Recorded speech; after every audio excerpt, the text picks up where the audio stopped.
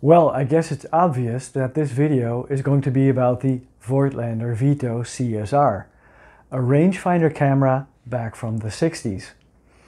Maybe you remember 2 videos ago I made a video on the Voigtlander Vitoret, which is a viewfinder camera back from the 60s. With a viewfinder camera, you need to either measure or estimate the lens to subject distance. With a rangefinder camera, we are assisted in our focusing by means of a focusing patch.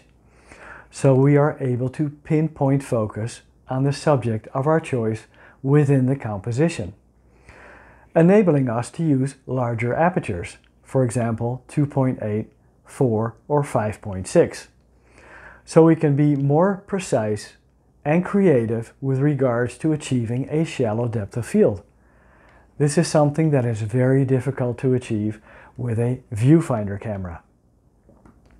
The biggest difference, besides being a viewfinder and a rangefinder, with regards to these 2 cameras, is the lens. The lens on the viewfinder is a Voigtlander 50mm 2.8 color lantern lens. The lens on the Voigtlander Vitoret CSR is a color scopar, and that is of a Tessar type. This lens will give sharper images with much better contrast.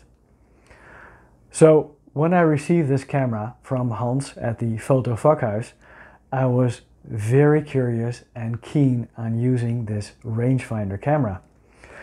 Also because it has a built-in light meter and it is in working condition. Maybe you remember that this viewfinder has no light meter, so you will always need to use an external light meter. So this rangefinder camera has everything going for it, even the price. And to be honest with you, I was so excited to use this camera and at the end so satisfied with the results that it's now mine. Thanks, Hans.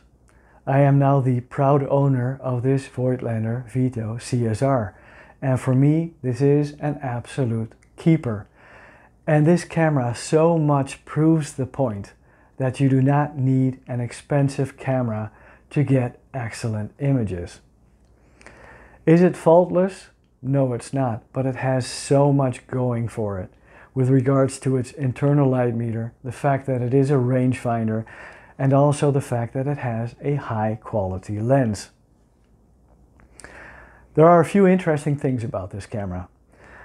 When you look through the viewfinder and you focus on your subject, it is very easy to distinguish between the aperture ring and the shutter speed ring, which is great. You never make a mistake. The shutter speed ring clicks into position, and the aperture ring is variable, which means that you can use in between apertures, something that I can really appreciate.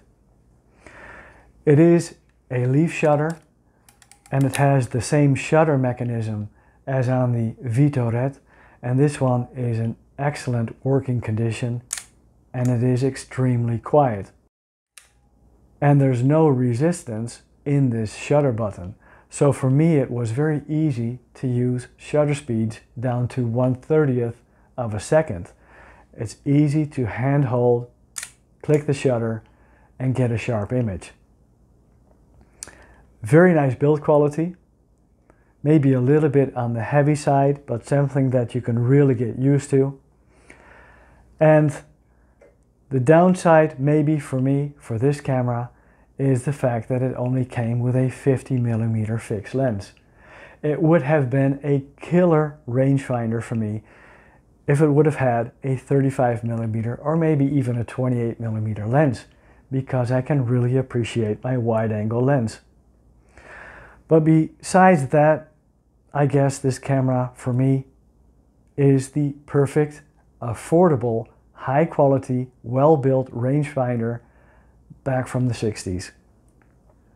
One thing that is inherent to many viewfinder and rangefinder cameras from the past is the fact that your viewfinder window is sometimes not exactly level, which means that your images are going to be a little bit off-center. And this you can only find out after you've shot a roll of film. and I'll show you two examples now, before and after I adjusted for a precise level image, which means that you either have to get it fixed or you will have to adjust this in your post-processing, and you will need to slightly crop your image. Well, before I show you the images that I was able to achieve, I would like to say that it took me 3 weeks to shoot through a roll of Kodak Portra 400, 36 images. And I guess many of us cope with this same issue, that when you work a day job Monday to Friday and it's busy at work, it's very difficult to find time to make photos. And for me also to make videos for my YouTube channel. And that's the reason why it took me 3 weeks. It was very busy at work. My solution for this is to make sure that you always have your camera with you, even on working days. There's always an opportunity to make a photo. So that's what I've been doing. This camera went with me every day of the week for the past 3 weeks. And I've taken my time to shoot through a roll of 36. And when the opportunity was there, I had my camera with me and I took the photos. Bottom line conclusion, if you can find a Voigtlander Vitoret CSR in good working condition for the right price, don't even hesitate, just go out and buy one, because it is an excellent camera and it produces great images. So I'm very happy that I'm now the proud owner of this camera. The next video, I can already tell you, is going to be about the Nikon F2 with a very interesting series of lenses. And if everything goes right, I'm also going to make some portrait shots with that camera and those lenses. Looking forward to it. Thanks again, stay safe, and I'll see you in the next video.